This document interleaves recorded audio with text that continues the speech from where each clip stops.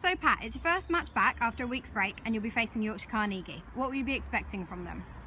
I mean, they're a team that likes to play wide, so they go out the back quite a lot, so we've been practicing our go slow, go defence to counteract that.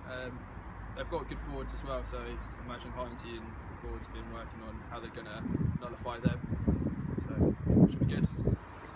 You're currently Bedford's top try scorer. What have you been focusing on to ensure you can add to your tally this weekend?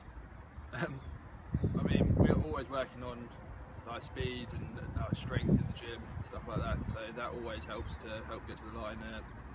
Aside from that, I mean, it's more just moves coming off, hopefully put me through a hole, hopefully I can finish them. Last time you met at Goldington Road, Bedford proved victorious with a 15-10 win. Are you confident of exacting the same result this Sunday? I mean, I think we've got a good chance of beating them. I mean, last year when we went up there, it wasn't a very good game. But there's no reason why we can't win it. I mean, we're targeting to win at least 5 of the last 6, so hopefully this will be a good start to that. Carnegie is sitting just one place below you in the table, but on the exact same number of points. How vital will a win be for the team? Oh, it'd be massive to just put a little bit more of a gap between us and the bottom, and obviously get us a little bit closer to that 4th place spot. I mean, if we do win those 5 of the 6, there's no reason that we won't be in the playoffs, so that's got to be the goal.